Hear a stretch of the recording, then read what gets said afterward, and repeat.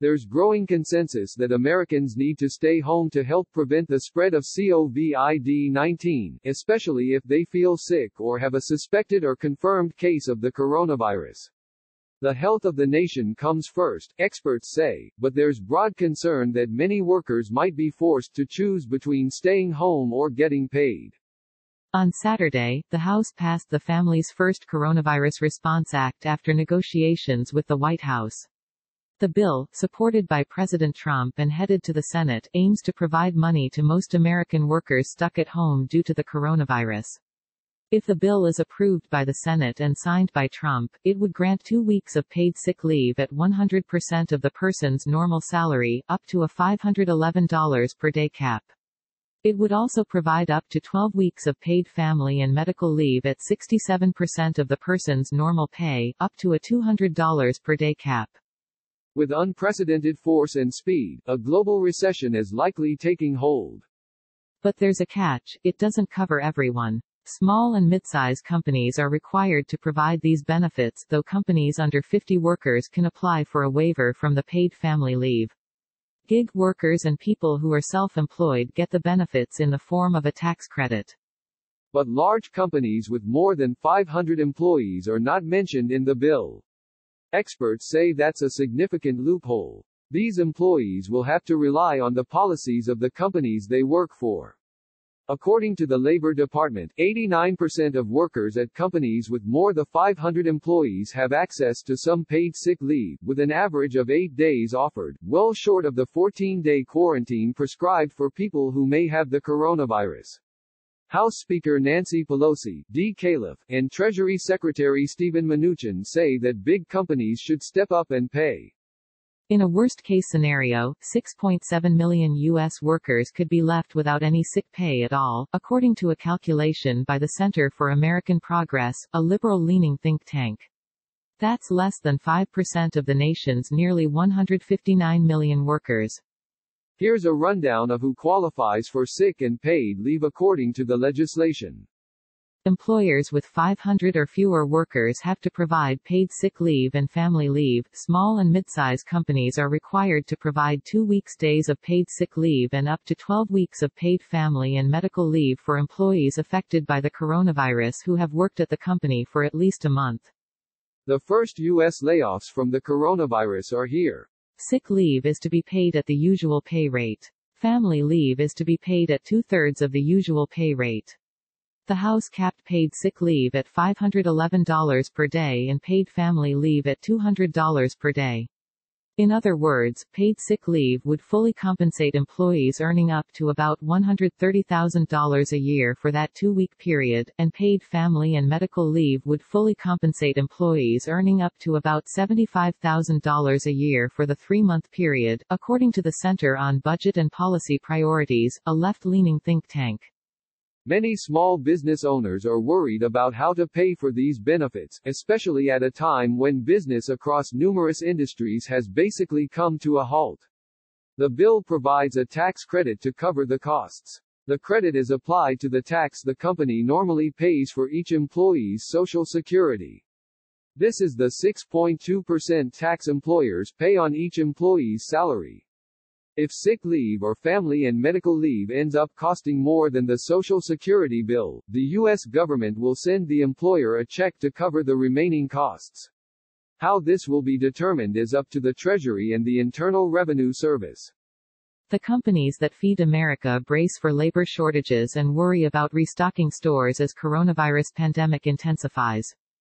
There is a loophole for small businesses on paid family and medical leave. Employers with fewer than 50 workers can apply for an exemption through the Labor Department from having to provide paid family and medical leave if it would jeopardize the viability of the business.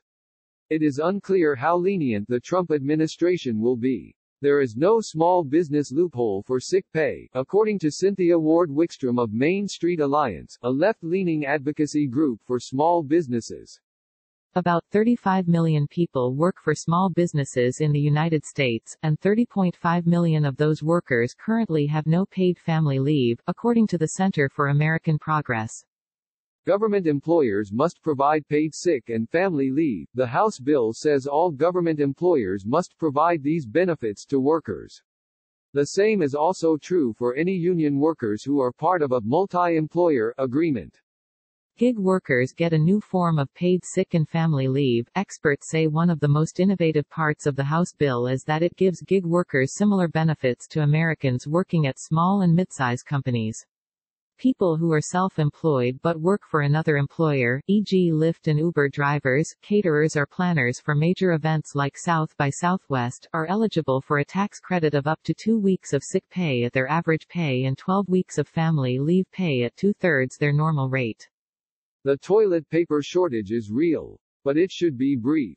These workers must show that they had to comply with a self-isolation recommendation or that they had to care for a family member or a child whose school closed due to the coronavirus. Their benefit is capped at $511 per day for paid sick leave and $200 for family leave, or the average daily income the person usually receives if it is less than those amounts. The tax credit can be applied against a person's income taxes and it is refundable, meaning taxpayers will get a government rebate if their sick or family leave pay was greater than their tax bill. Coronavirus screening causes massive bottlenecks at airports. The majority of workers at big companies already have paid sick leave. Since the bill was released, it has been criticized for not covering all workers.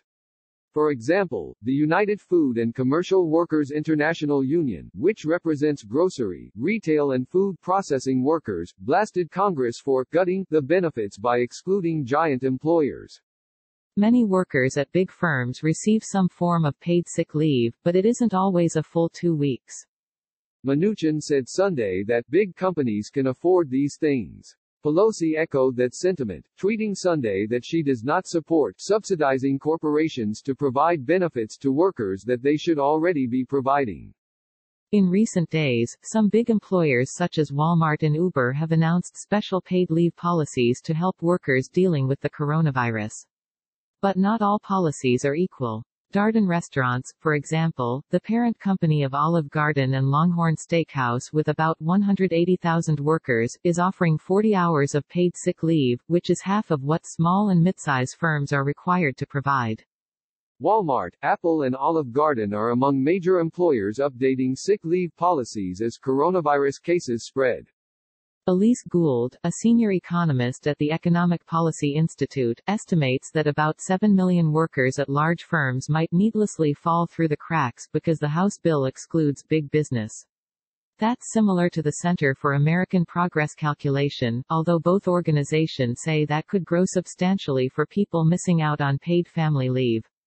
You don't have to have the coronavirus to get the benefit. The 2 weeks of paid sick leave apply to anyone told to quarantine, showing symptoms, exposed to the virus or trying to get a test or preventive care.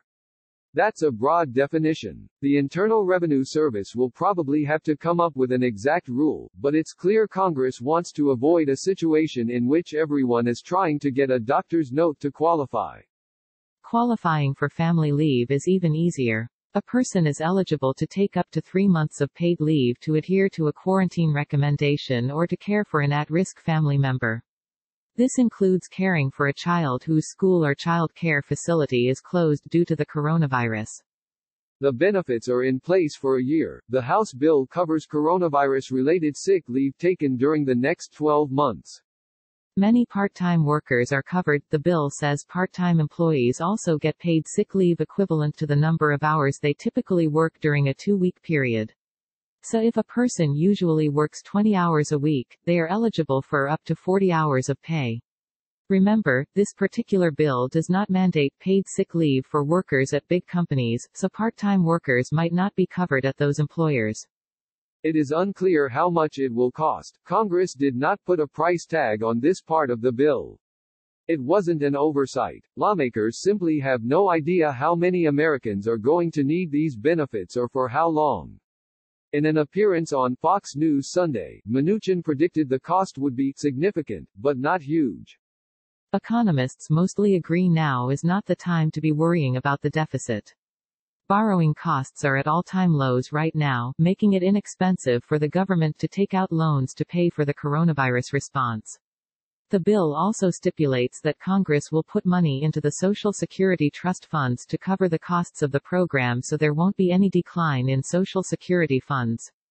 We need to get economic relief to the people who are impacted by this, Mnuchin said Sunday.